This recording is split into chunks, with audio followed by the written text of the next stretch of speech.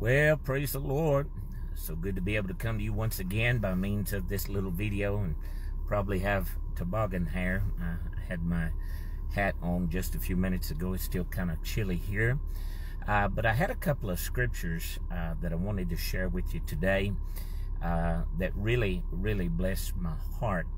And whenever I read them, you may not see the context until I'm done. But I'm pretty sure that by the time I'm done, it will begin to make sense to you. And the first one is Romans chapter 3, verse number 4. He said, God forbid, yea, let God be true, but every man a liar. As it is written, that thou mightest be justified in thy sayings, and mightest overcome when thou art judged. Now, again, as you read through that, it may not make a lot of sense to you, but I was talking to a friend of mine this morning from West Virginia, and I had a memory pop up in my mind that related to this scripture.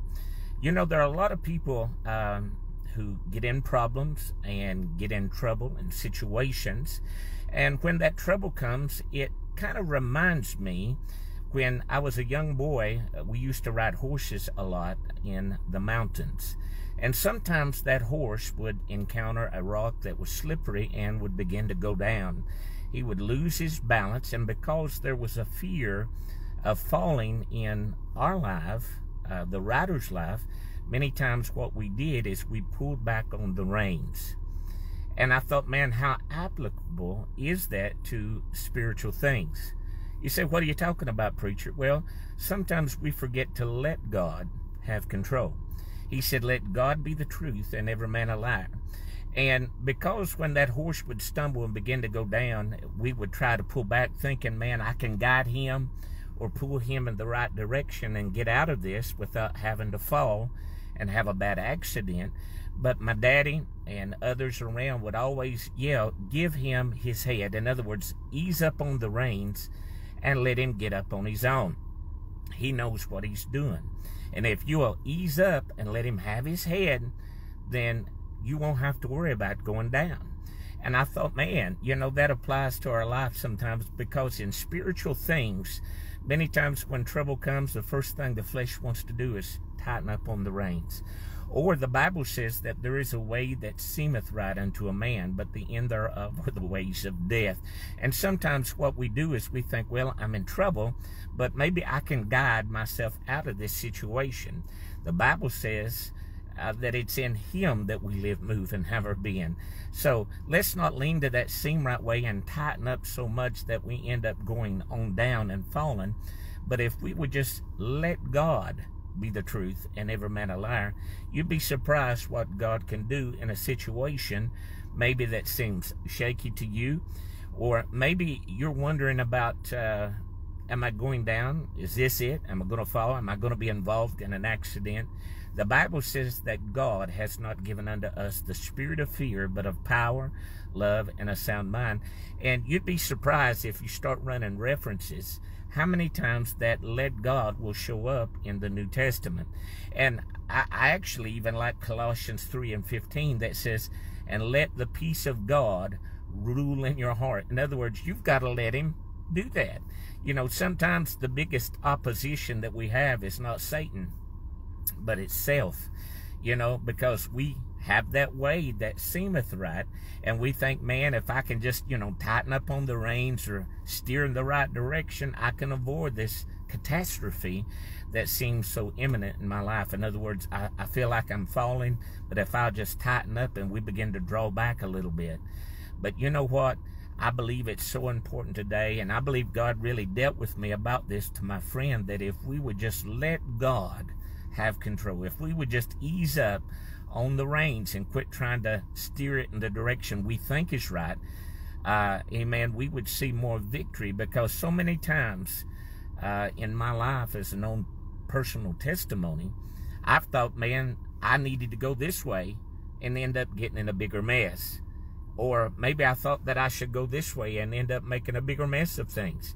But I've come to tell you today that if we would let God be the truth, if we would let the peace of God rule, let that one little word, I'm telling you, it's about It stirred me. It's about to make me want to shout, just let God. Just let God. Just be still and know that he's God. But so many times, you know what we do? We get in a form and a fashion, and we think, man, I got to do it this way, and, you know, that I've got to do something.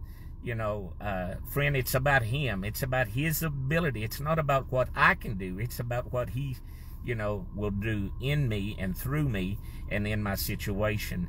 And so many times I can remember as a young boy riding that horse and, man, hit that slick rock, and that horse you would think was going down. But if you could just ease up on the reins, you'd be surprised how quickly that animal would regain its balance and everything would be just fine. But when you begin to pull back out of fear and you begin to draw back, then it makes it more difficult for him to regain his balance. And so many times, the biggest opposition of allowing God to do a work in our life is us, because we're trying to draw back. And that may not have made much sense to you this morning, but I'm telling you, it thrilled my heart when God dropped that thought into my life, because I don't know about you. You know, I'm going to be honest and say there have been a lot of times I've tried to draw back and tried to steer things in a certain direction. I even remember one time many years ago, I'll say this and close, but I had a financial need in my life at that time, and we were getting ready to go overseas, and it was a very serious thing. Souls were involved, and man, I'm crying and I'm praying each and every night. And we were in a revival, and we were trying to focus on the revival. And I went to the mailbox, never even looked at my mail, because I never assumed that my answer would come from that direction. And, you know, every day I'm praying and I'm crying, and I ended up getting the answer to my prayer for 2 weeks and didn't even know that I had it, because I never took time to open it. I was expecting it to come from another direction. I was expecting it to come from a way that, you know, that I assumed that it would happen. And so, you know, after a while, I felt so bad that I'd had it for so long and never even realized that I had it, because I just wasn't looking in the right direction. So I pray this will give you something to think about today, something to consider, amen, to not pull back on the reins so hard, so much, and end up making things more difficult. But just like they would yell, just give him his head, just let him be, amen, what he's going to be, and watch God work in your life. Let God be the truth and every man a liar. Let the peace of God rule in your heart. Just let it. Somebody said, but how many times should I pray? What should I do? Well, just let God be the truth. Just let God be God, and watch what he'll do in your life.